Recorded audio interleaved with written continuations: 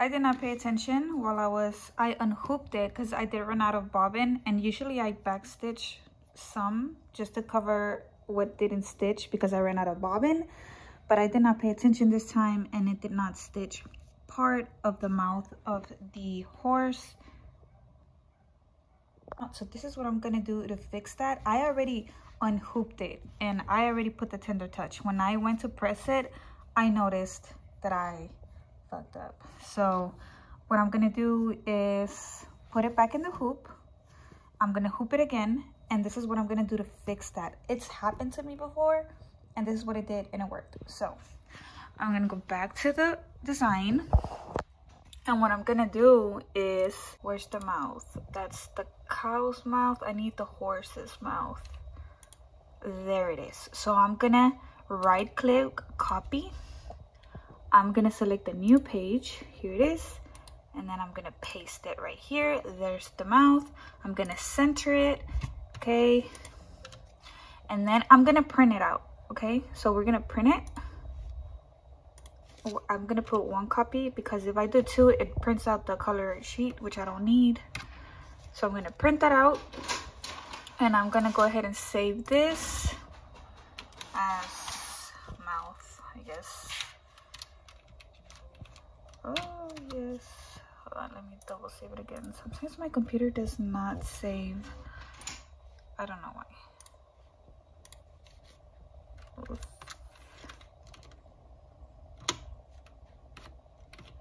Okay. So then I'm gonna go to my panel, select the mouth. There it is. Save it to the computer. Yes. Go computer's memory. Find it. I had already saved it once, but I wanted to show you, so. And then okay. And then there it is. Okay. So how are we gonna get it to stitch precisely where where I messed up? That's why we printed my sheet fell. Okay, so that's why we printed it.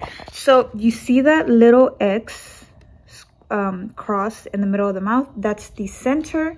So that's where we have to place that on our shirt, and hopefully we get it on the right spot and we get to fix my mistake.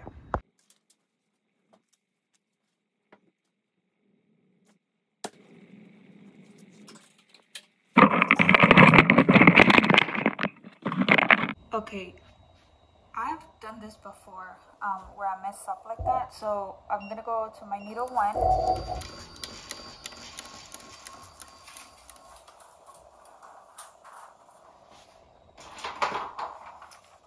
I'm gonna cut out my piece that I need, that I messed up on. So I want that needle 1, this one, to be over here where the mouth is at.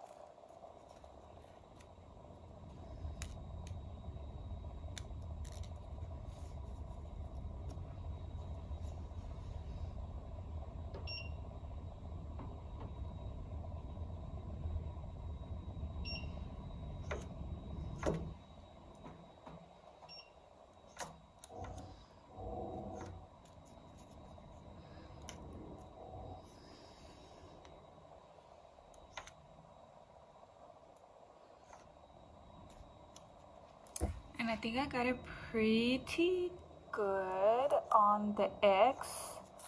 So we're gonna give it a go.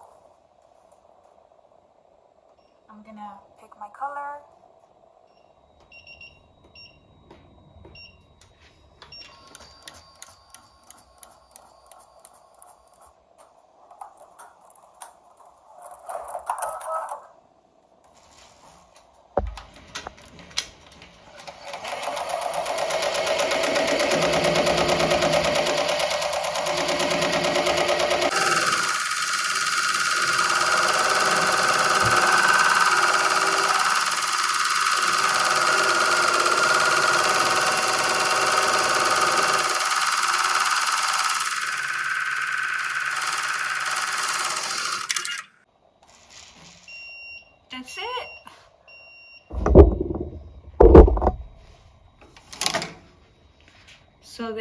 it fixed the mouth.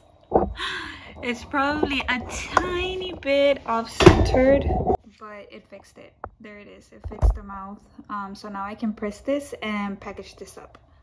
Hopefully this helped you. If this ever happens to you, I do not want to make the whole shirt all over again. So try it out if this ever happens to you. It saved my butt a lot of times. And yep. Okay, so here's the shirt. I pressed it. It worked. I just gotta cut those jump threads. But yeah, that has saved me several times. If I didn't know how to do that, I would have had to redo the shirt all over again, which that sucks. Hey guys, I'm finishing up a tutu. Estoy terminando un tutu. I haven't had many orders, and honestly I am so happy for that. My shop is open, and the plan was that I was gonna take off December, all of December, because I didn't want to deal with the stress of, I told you guys in the other video, I didn't want to deal with the stress of the mail and customers constantly you know, just being upset, and a lot of people just don't understand that it's not in our hands. Even though we ship early, we ship with time, you know, it's unpredictable, especially in December. But I just can't do it. I can't. And I did open my shop for December, but I turned off all the ads, and that for me brings my sales completely down. I have had for December 4 orders. 4 through Etsy, not like locally or whatever. Locally, I do get orders very often, and I don't want to brag, but I am pretty well known in between like our circle and like around the area. So I do get quite the orders with like schools and companies, like work. People tell other people at work, and then they bring me stuff, and you know, just like that. Pero so it's gonna freeze again this weekend. Today is December the 20th, Tuesday, and they said by Thursday it's gonna start to freeze. So Christmas is gonna be super cold. They're saying it's gonna freeze like last time that we had the Arctic blast, and it's giving me major anxiety. Like just the thought of like not, like if something happens, you know, and I didn't even want to talk about it because I get very scared, and I don't want to be scared. I'm fluffing the tutu just in case you're wondering what I'm doing. But yeah, it's coming. There's nothing we can do about it but prepare. I've started bringing my plants inside. I have a few plants outside. I started bringing them inside, and I want to protect some of the ones that are planted and cover them somehow, some way. That last year, what was it, 2021, February 2021, that's when was it 2021, 2020, 2021, I don't remember. But yeah, my plants everything died. And then when spring came around, one of my plants started to sprout back up, and it got big again. It's as tall as the fence, and it's so beautiful, and I don't want it to die. So I'm trying to find a way to somehow protect it. I think I'm gonna build it like a little, like very obviously not well-made house, just to protect it from like the water and prevent it from freezing. Like it gets wet and then it'll freeze, you know. And what else? Yeah, that's pretty much it. I've been doing pretty much nothing but Christmas shopping, wrapping presents. The plan is that we were supposed to go to my mother-in-law's house, and then we're gonna go to my nephew's house, but I don't know, because if it gets dangerous to drive around, I don't think we're gonna go anywhere. We bought my truck brand new tires, especially because winter was coming, and you know, I needed new tires. But I don't know, it's still pretty scary. Oh, it looks not fixed.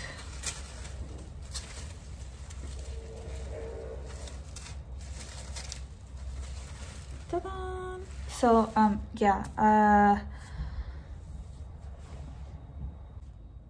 alright, so here I have to let my hair down. I look like a hot mess. I got a new phone. I'm recording from my phone. The sound kept fluctuating with the other camera, so I'm using my phone. And bro, like, I look super, I know I have a lot of freckles, but like they are so noticeable in this camera. Like, I never noticed them that much, like in the mirror or in videos, and now they're like pfft, whatever. So I finished the tutu. I put the bow. I have to make a hair bow, and then I have to go pick up Alexis in a little bit. She said school's out already, but she still goes to school for practice for soccer. And I have a Letterman's jacket actually that I have to embroider. They got the patches from the school. They paid for the patches, so they just want me to add the patches, and then I do have to embroider on the jacket just the name. I don't know if I'll record that. It's just the name, nothing special or, you know, crazy. I don't know though how I'm gonna attach the patches because they're not iron-ons, and the way my daughter's Letterman jacket is, it has like a zigzag stitch attaching the patches. She didn't want me to do the patches, so whatever. So I'm just gonna kind of copy what the school did on her Letterman's jacket on this new Letterman's jacket. The only problem is that my Juki doesn't do zigzag stitches, and I don't know how I'm gonna go about it. But we'll see. I'll show you. Also, I want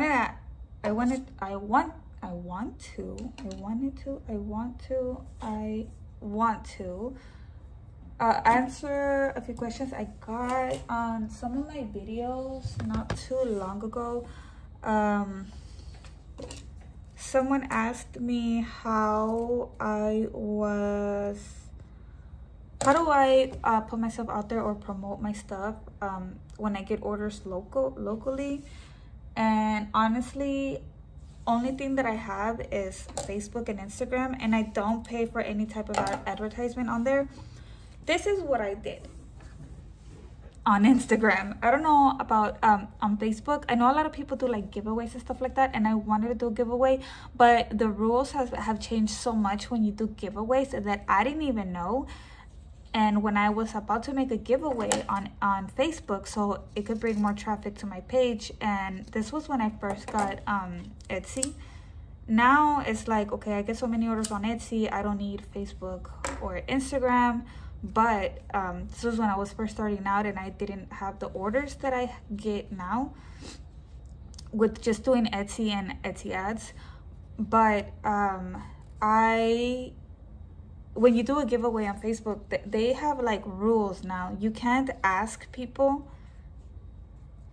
It can't be a rule for people. You can't be like, oh, you know, if you want to enter the contest or whatever, the giveaway, you have to follow me or like my page or stuff like that. Like, you can't do that anymore. I don't know why. But I was reading on it, and eventually, imagine like people are doing it and following your page and whatever, and then they take it down, and then people are gonna be pissed. So I did not do the giveaway because of that.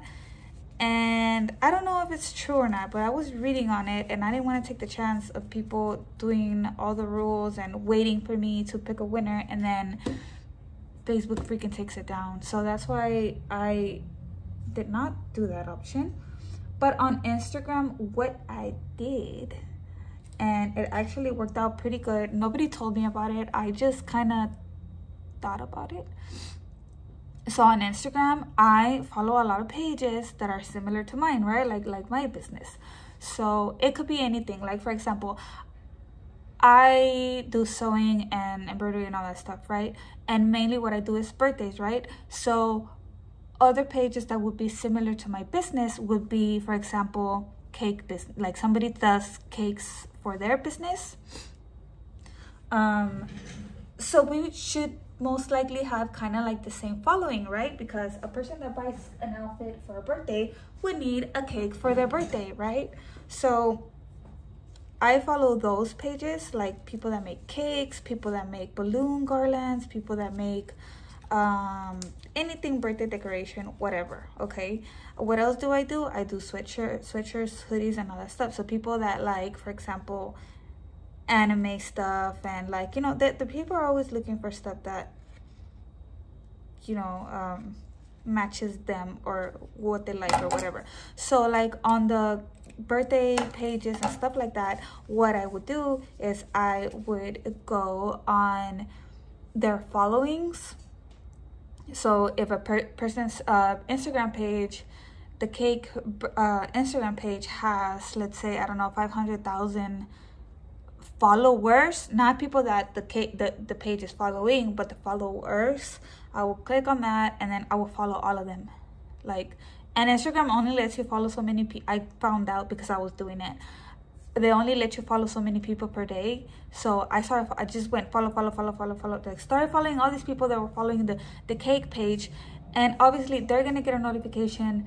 Cachi's Customs requested to follow you, or they follow you now, and they're gonna be like Cachi's Customs, like, and they're gonna see the picture of like the birthday and the outfits and stuff, and they're gonna be like, oh, you know, well then I'm gonna follow them, because maybe if they're looking at cakes or they're gonna have an event or whatever, maybe they would want my services, you know. So, and that's how little by little Instagram started growing. It's not crazy, like I don't have hundreds of thousands of followers. I probably have like 2,000. I don't know. I don't check, but it brought a lot of business though. It brought a lot of business to me from Instagram, because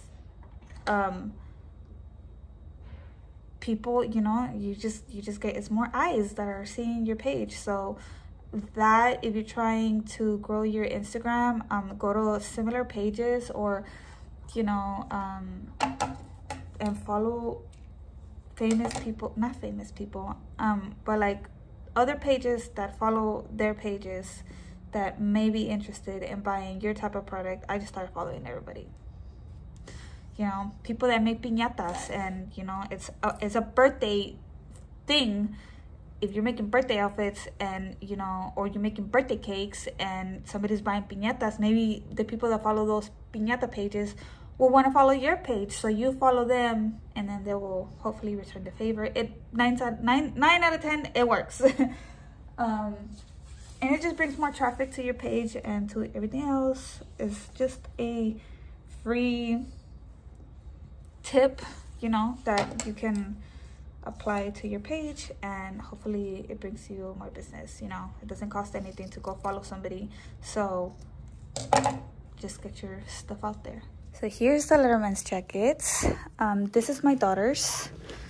It says Lopez, Alexei's, and then she has her soccer ball. It says forward, she plays forward, and a volleyball, her class of 2025, breast cancer awareness, and then a K, and then her name. So I'm gonna copy what they did on this one. This one she got it from the school. The school did the whole thing. They pretty much do the embroidery before they do the jacket, which is cool. And then this is the Letterman's jacket that I have to do. They already have the patches. They purchased the patches through the school, so all I have to do is attach them. Although this is a stabilizer, there's no heat bond or anything like that, so it has to be stitched in. So I wanted to use my daughter's as a reference to see like how high and low I will put the name, and then all the other patches. All the other patches that go on the sleeves are gonna have to go in by hand, because it's leather, like, and it's the arm. I cannot put it in the sewing machine. The only thing that I will be embroidering on the jacket is the name, which will go over here. But you're gonna have to see the, you know, stitching on this side. So, yeah. This is so cute. Look at that. And this is the firm felt that I use on my patches. It feels exactly the same. It looks exactly the same. And I'm pretty sure these were cut with laser or something, but it's crazy. So she plays the violin as well. She's a swimmer. So I'll show you what it looks like in the end. Hopefully it looks as good as this one. Alright, so I did the arms. I had to do them by hand, and I kind of did like an invisible stitch where you go behind the patch. I still have to do this one. This is the last one I have to do. You go behind the patch and like with a needle you grab it, but you don't show it through the front, and then you start stitching it on the jacket. It was very time consuming, but they're on there. They're not going anywhere. And then so here's the back.